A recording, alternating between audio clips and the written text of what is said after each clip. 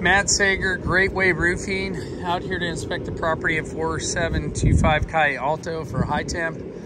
This roof was put on 8 years ago. It's Western colloids, fluid applied acrylic roof system with emulsion, polyester fabric, and elastomeric coating.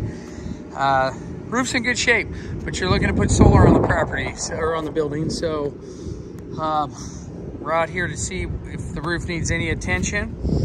There are a number of areas that we've noted with just some peeling on the roof, and I've taken some still shot photos of those areas that I'll pass along as well. So those need to be touched up and addressed. So number one, a maintenance can be performed, and we just need to figure out what the maintenance would entail, how much maintenance we want to do.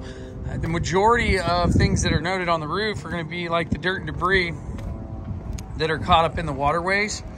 And so we've got a lot of this, a lot of parapet walls along this property. So we've got a lot of heavy dirt that's built up in the waterways. It's very possible once that gets cleaned up, we encounter some more peeling of the material.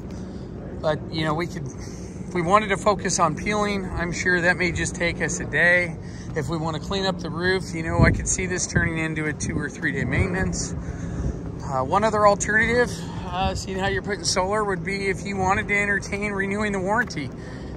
You know, if we wanted to renew the warranty, we'd come in here and basically do the maintenance like stuff, clean this roof surface or apply primer, and then we don't have to do the emulsion or polyester fabric this time around. We just come in and we coat the roof with the elastomeric coating, and we can renew the warranty for another 12 years. But yeah, you can see the dirt in the waterways. And I'm gonna hop up over this wall real quick just to give you an idea, because on the spec sheet for the solar, it looked like all sections would be receiving solar panels. So let's come on down here. And again, I don't know what this is, this water tower, but we've got more peeling of the material here. There's more dirt and debris in the waterways, and again, back there behind the skylight. So things like that are, you know, what we address during maintenance, but we've got some stuff to think about or entertain as you get ready to put solar on the roof, and we'll hope to help and be of all the service we can to you.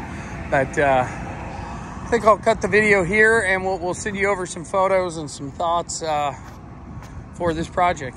Thank you, and have a great day.